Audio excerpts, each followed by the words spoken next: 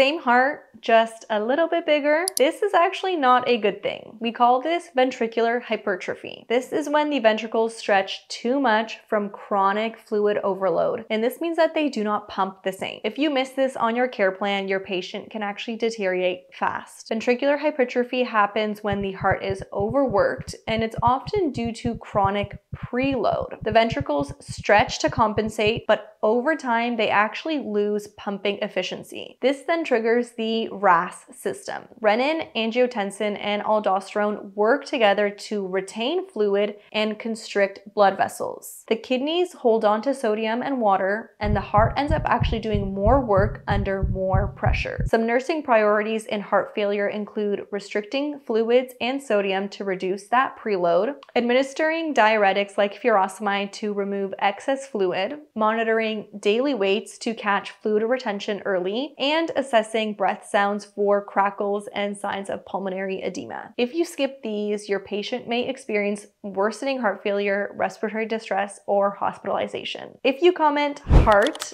down below, I will send you the full heart failure care plan cheat sheet with the RAAS breakdown, nursing priorities, and medications you need to know.